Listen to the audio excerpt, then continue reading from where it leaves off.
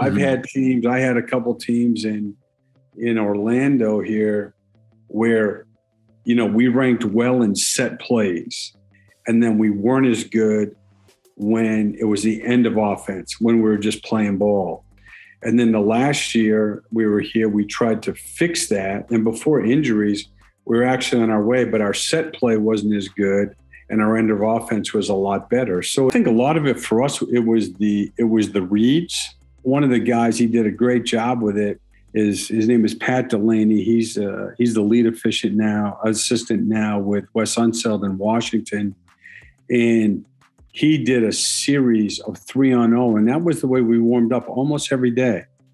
And we would take versus switching, versus the drop, any defensive coverage, basically took NBA coverages, be it pick and roll, dribble, handoff, screening action off the ball, post-ups, whatever it was. And we worked on the reads, the counters.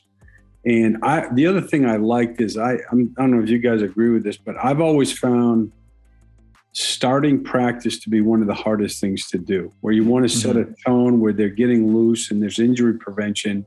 And the thing I liked about this is, we used the video guys as token defenders, and they were only going about 3/4 speed. But so there was a level of concentration and intensity they had to have to make the right reads. And I felt like it got them into practice a lot better,